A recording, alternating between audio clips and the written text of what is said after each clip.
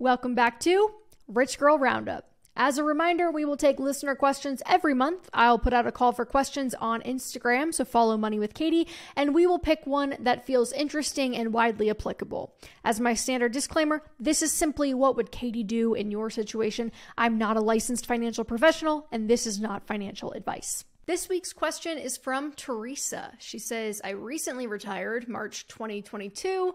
Where is the best place to park the next 1 to 2 years of living expenses while the market is all over the place? Oh, I am so sorry to hear about the timing of your retirement amidst all the craziness of this current market, but congratulations nonetheless. I also think it's worth pointing out that we really don't know how long the market's going to be crazy. It could turn around next year or take 10 years to return to normalcy. And as an aside, saying normalcy because the market spends more time up than down, but I'm also probably showing my recency bias here since most of my investing life occurred during a historic bull run. That said, my answer might be more simple than you'd think. Cash. I would probably be keeping my living expenses in cash.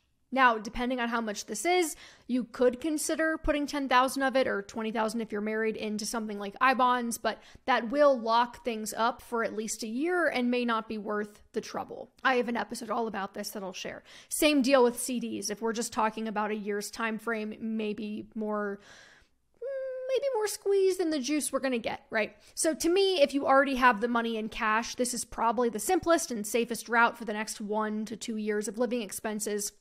That's probably what I would do personally, and just toss it in a high yield savings account if it's not there already. But if your money is in the market right now and you would be selling to get the cash out for 1 to 2 years of living expenses, that's more a bit of a gamble because sure, the market could be lower than it is right now in 18 months from now, but it's also possible that it won't be. So by selling right now and pulling out the next 1 to 2 years of living expenses all at once, you are realizing losses in some cases and locking in current prices. When we think about Bill Bankin's 4% rule research and some of the follow-up case studies by writers like Nick Majuli about optimal withdrawal strategies, we find that it's often better to sell slowly, aka dollar cost average out the way you would dollar cost average in. Rather than pulling out 24 months all at once at their current lows, Majuli's findings would suggest that nearly 2/3 of the time, you would be better off selling and withdrawing in 3-month increments rather than in 12 or 24-month increments.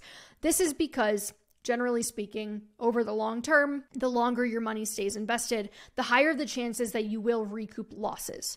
Of course, as Majuli points out, this is just an average. In the other 1/3 of instances, you would have been better off pulling out an entire year at once. It's just a game of odds, but it is very difficult to time tops and bottoms, so I would consider those things when making this decision.